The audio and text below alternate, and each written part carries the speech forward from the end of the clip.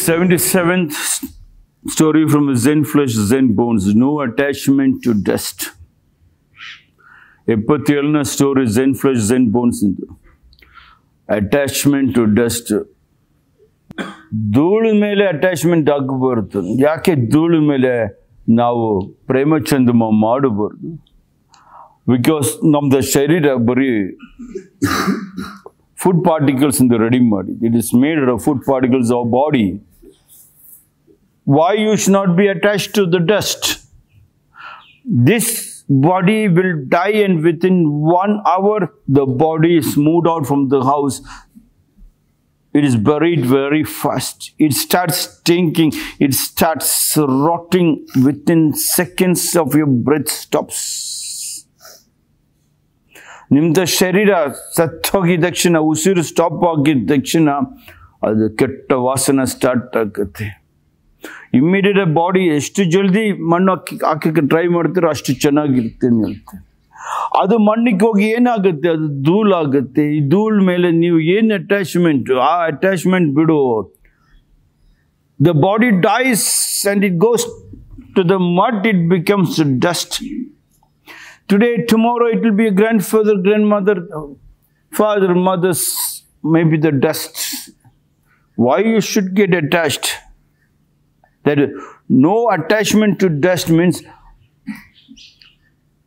attachment ke hogabordu. Attachment and detachment.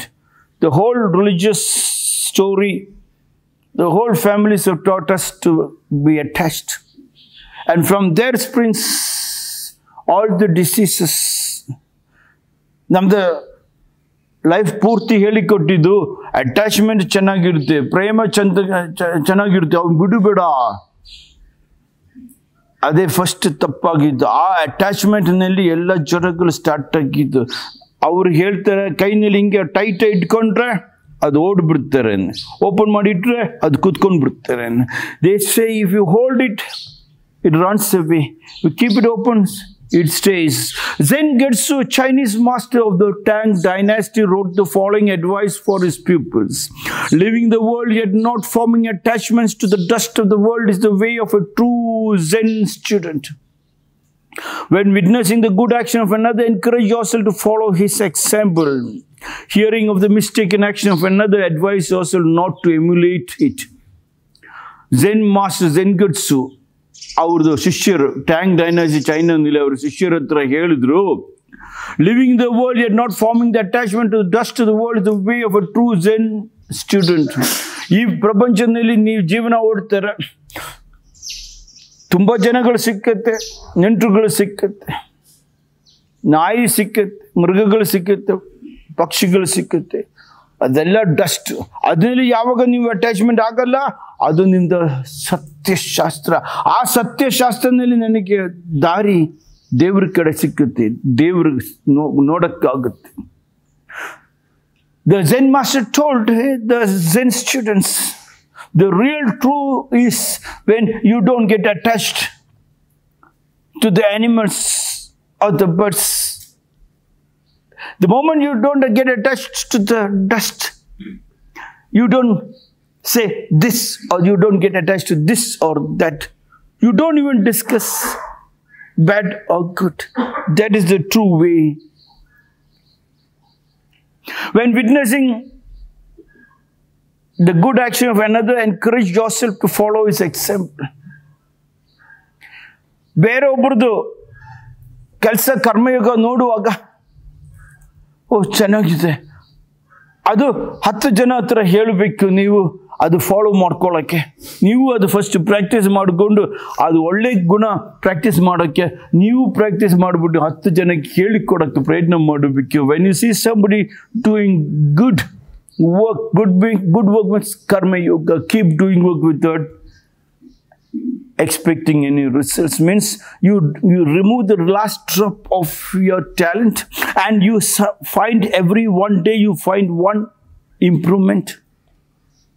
In your classrooms, you will just do your warming up exercise, and the previous teacher, the moment she leaves, you just glance through fast, so that the next class, before the teacher starts, one more glancing for that class, then the mind is so much involved where dirt comes from your mouth. That is a good example. You be an example. Mahatma Gandhi said, you be the change for the change you asked for. Mahatma Gandhi ಹೇಳಿದ್ರು, ನೀನೇ change ಕೇಳಿದ್ರು, ನೀನು change ತೋರ್ಸಪ್ಪ, ನೀನೇ change ಬೇಕು, ನೀನೇ change ತೋರ್ಸಪ್ಪ, ನೀನೇ ಒಂದು example ಹಾಕು. Hearing of the mistaken action of another, advise yourself not to emulate it. ಬೇರೊಬ್ಬರದು ತಪ್ಪು ನಿಮಗೆ ಗೊತ್ತಾಗಿದ್ರೆ, ತಪ್ಪು ಮೀನ್ಸ್ ಗೊತ್ತಲ್ವಾ, ಶರೀರದಲ್ಲಿ ಲಾಸ್ಟ್ ಡ್ರಾಪ್ ತೆಗಿದಿಲ್ಲ ಅಂದ್ರೆ ಅದು ತಪ್ಪು. ವಾರಕ್ಕೆ ಒಂದು ದಿನ ಉಪವಾಸ ಮಾಡಿಲ್ಲ ಅಂದ್ರೆ ತಪ್ಪು. ಅವರು ಉಪವಾಸ ಮಾಡಿದ್ರೆ, ಅದು ನೋಡಿದ್ರೆ, ಅವರು ತಪ್ಪು ಮಾಡಿದ್ರೆ ಅದು ನೀವು ಕರೆಕ್ಷನ್ ಮಾಡ್ಕೋಬೇಕು. ಊಟಕ್ಕೆ ಮುಂಚೆ ಹಣ್ಣು ತಿನ್ನಬೇಕು, ಊಟ ಕಚ್ಚಿ ತಿನ್ನಬೇಕು, ನೀರು ಕುಡಿಬೇಕು. ನಮ್ಮದು ಸಂಸ್ಕೃತಿ ಯಾವುದು? ಯೋಗ ಸಂಸ್ಕೃತಿ, ಭರತನಾಟ್ಯ ಸಂಸ್ಕೃತಿ, ಕರ್ನಾಟಿಕ್ ಮ್ಯೂಸಿಕ್ ಸಂಸ್ಕೃತಿ, ನಮ್ಮದು ಭಾಷೆ ಕನ್ನಡ ಭಾಷೆ, ಇದು ನಮ್ಮದು ಸಂಸ್ಕೃತಿ. ನಮ್ಮದು ಮನೆಯಲ್ಲಿ ಇರ್ತಾರೆ ದೊಡ್ಡವ್ರಿಗೆ ಸಾಷ್ಟಾಂಗ ನಮಸ್ಕಾರ, ನಮ್ಮದು ಸಂಸ್ಕೃತಿ.